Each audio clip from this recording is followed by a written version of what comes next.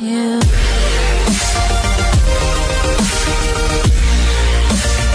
Guys, मैं cubing गुरु और आज की वीडियो में आपको कुछ एवरेज ऑफ 50 सॉल्व दिखाऊंगा कुछ क्यूब पे, जिनमें 3 फ्लैगशिप क्यूब है जो कि गैन एक्सिस, WRM और टेंग्यून, एंड एक बजट क्यूब जो कि मेलोंग का नॉन मैग्नेटिक। तो इनके हिसाब से मैं डिसाइड करूंगा कि मेरा मेन कौन सा रहेगा।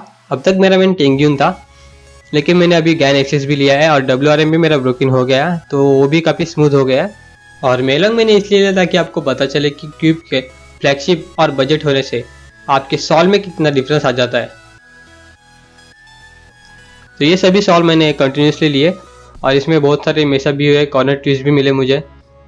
गैन एक्सिस, WRM, टेंग्यून में मुझे कुछ कॉर्नर ट्विस्ट नहीं मिला, सिर्फ मेलोंग में कॉर्नर ट्विस्ट मिला क्योंकि वो अनस्टेबल था, नॉन मैग्नेटिक था और उसको मैंने ज़्यादा लूप भी नहीं किया था। WRM में मुझे थोड़े से लॉकअप मिले, लेकिन उसका फील काफ़ी अच्छा था, बहुत ही स्मूथ था। और टेंग्यून एज यूजुअल बहुत ही अच्छा क्यूब था, बहुत ही अच्छे सॉल्व मिले, लेकिन सबसे ज़्यादा मेरे साथ मुझे टेंग्यून में ही हुआ। मैं कुछ जगह पे गलत PLL या फिर OLL कर दिया, इसकी वजह से मुझे 22-25 का सॉल्व मिला। और गैन एक्सिस में मुझे सबसे ख़राब सॉल्व मिले, मुझे बहुत ही ख़राब एवरेज मिला क्योंकि वो बहुत ही लॉकअप हो रहा था, बहुत सारे कैचेस थे उसमें। तो इसका भी मैं रिव्यू जल्दी अपलोड करूँगा। एंड उस रिव्यू में कुछ अगर आप ऐड करना चाहते हो तो आप मुझे कमेंट सेक्शन में बता सकते हो, मैं ज़रूर ऐड करूँगा। और आपके कुछ डाउट हो क्यूब खरीदने के बारे में तो आप मुझे कमेंट सेक्शन में पूछ सकते हो, मैं आपको अच्छे से अच्छा क्यूब सजेस्ट करूँगा। MGC Elite मैंने इसलिए नहीं लिया क्योंकि वो मेरे पास नहीं था, वो मेरे फ्रेंड का क्यूब था जिसको मैंने अनबॉक्स किया था।